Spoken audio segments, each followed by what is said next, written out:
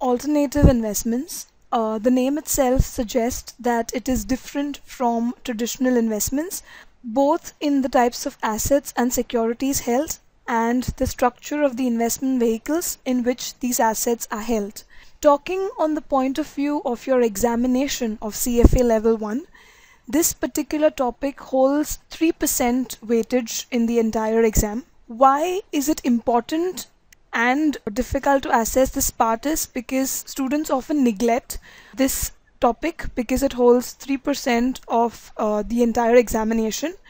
But from my point of view, you need to focus on this particular topic mainly because our aim to pass the CFA level 1 examination should be scoring more than around 75% in each topic out of the 10 topics that you have.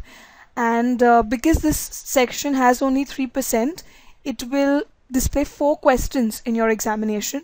So by mistake, if you fail to answer one question correctly, that is, you answered it incorrectly, you will come down to 75% directly.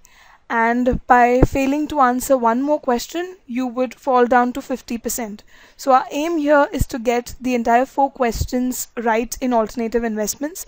What students do is they try and avoid some kind of subtopics. It may be with regards to your hedge fund valuation or measures of due diligence or fee structures, and then it results in a harmful impact on their exams. So my advice to you would be to focus on this portion and complete it well so that you could get 100% in this section of your CFA Level 1 examination. Okay, alternative investments. Again, the name itself suggests that it is different from your traditional investments.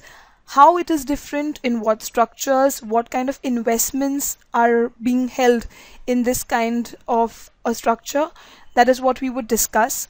We would discuss on the different strategies, fee structures, due diligence, and issues that we have in valuing and calculating returns with each of the alternative investments. We would now come down to the features.